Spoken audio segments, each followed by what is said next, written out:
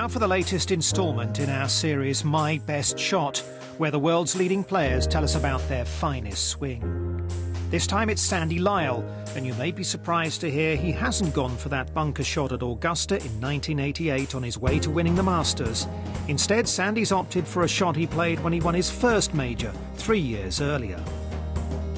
I feel the best shot of my career, which is probably not known as much, would be at Sandwich there for the Open Championship 1985, and it was the third shot to the par 5 14th, and I'd already laid up short of the burn because I was in the rough, and that was on one iron with a strong crosswind, probably about 20-mile-an-hour crosswind.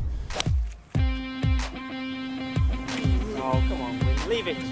As soon as it came off the face and the line it took off on and the way I hit it, I thought, well, that's about as good as I could hit right now, and just be look at the guards and how I finish. I was about 50 feet away, but I actually made birdie from it. So that was the starting point of the turnaround for the Open Championship for me, because I looked like I was going to face a bogey, and I came off the green with a birdie. It answers a lot of questions, your inner voices, when you're not sure if that situation arises, if how you're going to handle it. You might just totally melt and hit a lot of bad shots, or you might come through it thinking, oh, actually that wasn't as bad as I thought it was. And I think if you have those sort of little sessions where things come off and your swing holds up well, it's character building, and it also gives a lot of confidence.